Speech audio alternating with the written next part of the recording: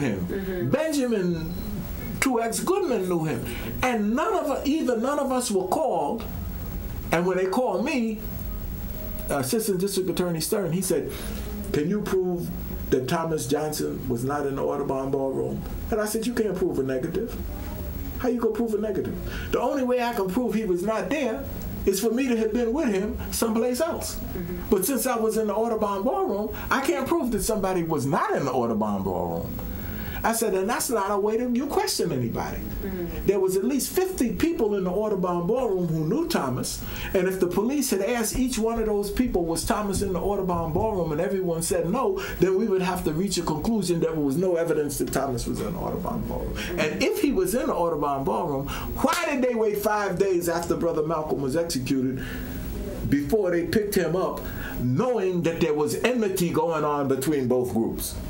I would say that there is more evidence that the police and the Federal Bureau of Investigation acted prior to, as accessories to the execution, than anything to pin it, as they say, on him, because he was not there. But police were there, and in the what the video we were just talking about, Jack Baxter's brother minister, he said, Fox of the FBI said that we were not directly involved in the execution of Malcolm X. Well, if they were not directly involved, that does not exclude the fact that they were indirectly involved. And J. Edgar Hoover sent letters to Mr. Muhammad as though they came from Malcolm and told his FBI agents, make sure you mail them from places so they can't trace them back to us, and don't put this down on a letterhead memorandum. I have copies of it. Then there, the FBI, J. Edgar Hoover wrote to the New York City Police Department and said, we have evidence that someone from the Boston Mosque, and they named the person, is in hiding in Florida, where he was apparently wounded in the killing of Malcolm Little. That's J. Edgar Hoover. I got copies of it. There's a contradiction there, because they specifically told me that the guy they put in the police car was, because I had got kind of big then. I was taking 12 aspirins a day. I was fighting that man going through. They said he was big and light-skinned. Let me ask you a question. What is light-skinned? My wife and myself, my wife thinks she's darker than I am, and I think I'm darker than she is. Yeah. That's what did Mr. Muhammad say? Give your answer in figures only. Oh, okay. You don't say she was short. You say she was 5'3.5", 5'4". He was 6'2", 6'2.5". So you have all kinds of different. At this thing, two sisters get in an argument as to who took Attila and Betty home. They don't remember. And you see, we use these vague terms. I'm not arguing with you. No. What is light skin to you could be dark skin to somebody else. What was Walter White? Was he light skinned? He was light skinned. But then when you get to the other guy that took his place, that the boys were supposed to kill. What was that? The next president of the NAACP, he was the only one that had any color in his skin. Roy Wilkins. What was Roy Wilkins? Light skin or dark skin? What was Martin Luther King? Light skin or dark skin? Depends on who's talking about it. You understand that? Listen, I do, but here's the point. You see her shade, you see his shade. Yeah. Well, I'm lighter than him. Yeah, so that's relative. Right, but see, the reason why I know it's true is because the way they searched me and took pictures of me, they was looking for the bullet holes in a guy that fit mine. Brother, let me blow your bubble.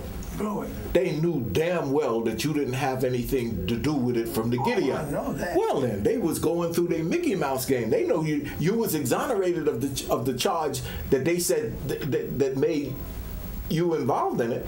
Why did they wait for 5 days? It was more than that. It's 13. Okay, 13 days. Why didn't somebody say it was Thomas? That's my point. So they gonna find a bullet hole in you 13 days later? No, this whole, I wish I had brought this thing. There's a man named Jim Douglas, and he said that the New York City Police Department tried to hire the Gambino family to kill Malcolm. Pick the thing up this morning, but I didn't bring it up. See, When the guy that was the agent, the police, we knew he was a police. He's from Manassas, Virginia. We knew he was some kind of security agency. He said he was given artificial respiration to Brother Malcolm, and one of his bossy supervisors said, "What'd you do that for?" They wanted Malcolm dead. Didn't they break into Malcolm's house when he was living in St. Albans and shoot the place up and have to settle out of court for it? Huh? Yeah. Looking for somebody that didn't exist. Then, they're very good, man. the whole thing is Mickey Mouse. If there was, I'm gonna tell you something. If I thought that he had anything to do with it, I'd tell him to his face and I'd tell you to your face. The police knew this. They knew this. Sure they know. This was a counter-espionage setup between the Bureau of Special Services of the New York City Police Department and the Federal Bureau of Investigation. Why? Do you know that Malcolm was going to the Bandung Conference in March? Do you know that he met with Che Guevara December the 13th, 1964?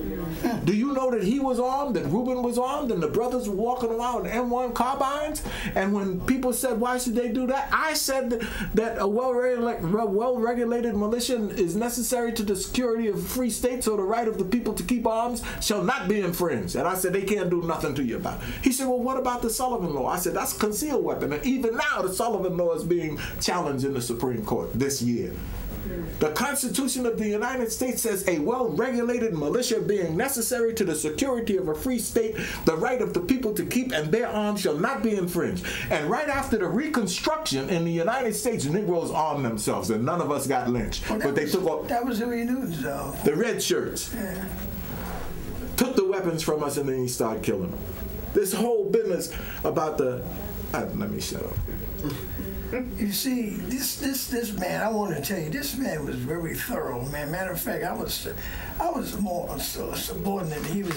He outranked me. And the reason why, you hear him talking, right? Malcolm said, I'll tell Negroes not to join the army. I said, you can't do that, brother. And they got me as disrespecting Malcolm. I said, you can't do that. But he had his back to me. So he said, yeah, I'll tell these Negroes all that. I said, you can't do that, brother. So he turned around and he said, why? I said, that's sedition. You cannot go tell no Negroes don't join the army. So he said, well, I'll tell them. He said, what can I do? I said, go against the no-knock law. Governor Rockefeller came out and said they was going to have pass a no-knock law where they can just break in your house without knocking. And I said, go against the no-knock law. And he said, why? And I said, no warrant shall issue except upon probable cause duly describing the premises to be searched or the articles or persons to be seized. That's the Constitution of the United States. He said, oh, because I'll tell them Negroes arm themselves. I said, you can do that. He said, how? And I said, a well-regulated militia being necessary to the security of a free state, the right of the people to keep and bear arms shall not be infringed. That's the Constitution of the United States. And why do you think the National Rifle Association got one of the strongest lobbies in the United States? These people at Columbine and all that go around killing people, they ain't stopped nobody from buying rifles, have they? Okay. Thank you, because it's the Constitution. So, and Police Commissioner Kelly, I think.